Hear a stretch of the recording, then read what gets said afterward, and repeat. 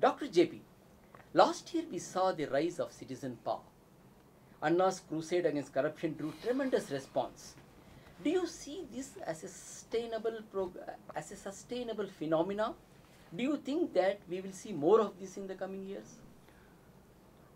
What has happened was the angst, the anger and the frustration and the dejection and the disappointment of the young people and the urban middle classes was harnessed in a brilliant way. And technology and media came together. This probably would not have happened on this scale 10 years ago. In 2003, we attempted the same thing with some considerable degree of success, but definitely didn't have the same kind of traction because the media and the mobile telephony and the communications network were not as well developed as today, though it was still a very successful operation on the disclosure campaign. So today, probably India is much more mature in that sense. And there was the tactical brilliance in harnessing these strengths.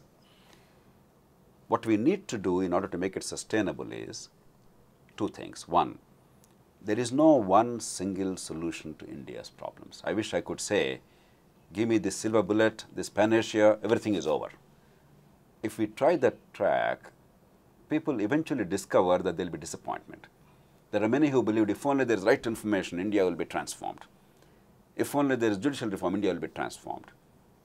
Now, if only there is Lokpal, India will be transformed. No. All these are necessary but not sufficient. We have to recognize that something much more, many more things must happen and they must come together.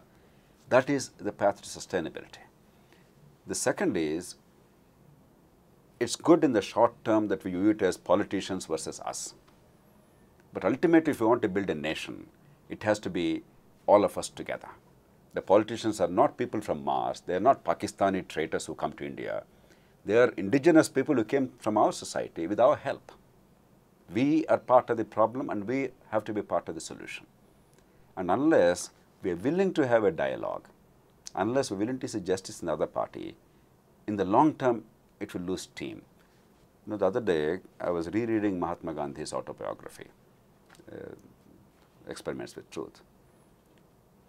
Page 168, I think, suddenly my eye fell on that. Earlier, somehow, it didn't capture my imagination or it didn't register adequately. Suddenly, one sentence struck a chord in me.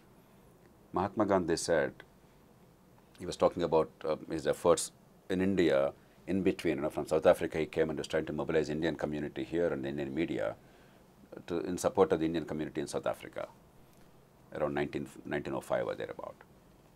In Kolkata, he was talking about his frustrating experience, and he said, the quickest way of getting justice is delivering justice, rendering justice to your opponent. Actually, he said to the third party, to the other party. If we are not willing to give justice to the other party, we will not get justice.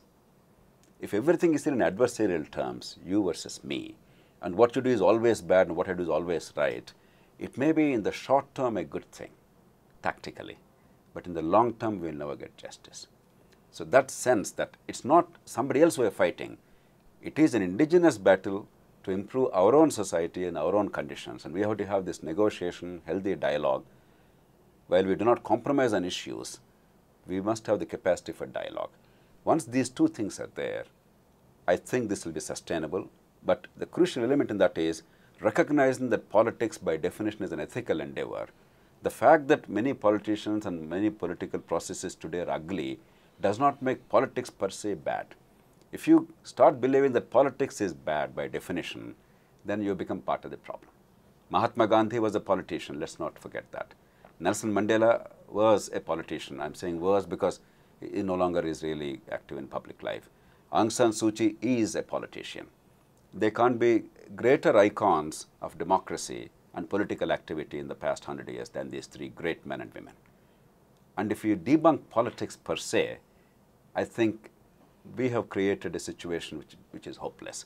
If we recognize that, what happened in the past 1 year could be a fantastic launching pad for the transformation of India. Otherwise, that could well become just one episode which cannot be built upon. Dr. JP, we know that this battle will be long drawn. It can't be, as you rightly said, it can't be a short-term measure. Today Anna is there, people are coming out in large numbers to support him. What will happen tomorrow? I think Anna himself his own personal sacrifice, his work over the past 30 years, his transparent sincerity, they are important. And in a country like India, that degree of sacrifice that you don't even have a family, you're not married, obviously you need nothing personally, it enthuses people. But we must remember, Anna has been working for 30 years, probably 35 years.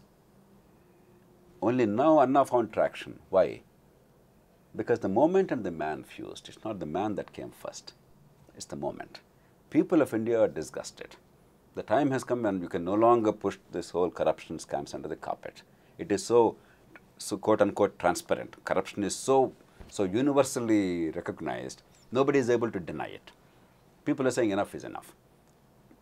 Therefore, individuals, while they matter, institutions matter much more, and people's angst matters much more. And I think there are enough people of talent and integrity and commitment all over the country, thousands of them, who are willing to take leadership.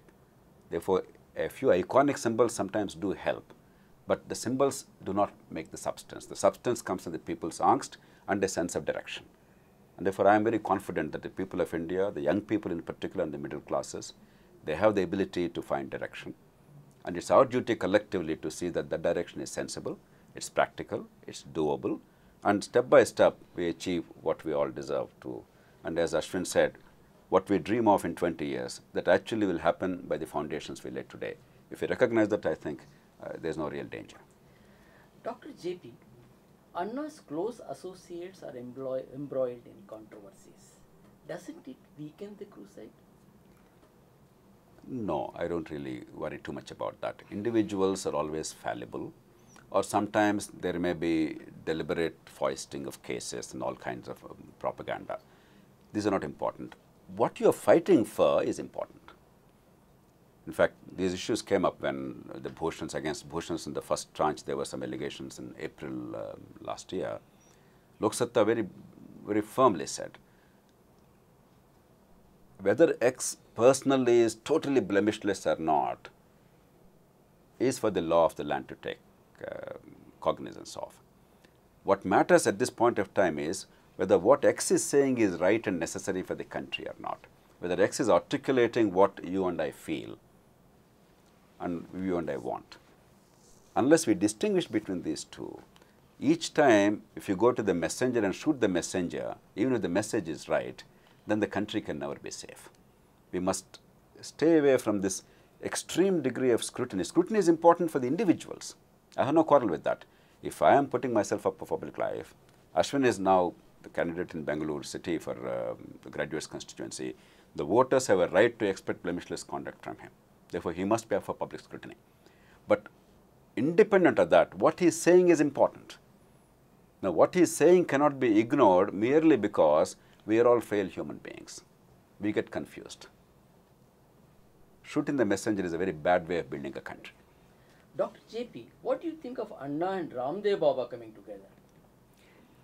Well-meaning people who want the good of the country, if they understand each other, if they join forces, if they have a very healthy approach to public life, if they learn from each other, it's always a good thing. It must happen across political parties, across regions, across religions, across different approaches, and therefore it's a good thing. But we all must recognize that there is a constitutional order in this country, and the constitution is nothing but, it's not merely a written document.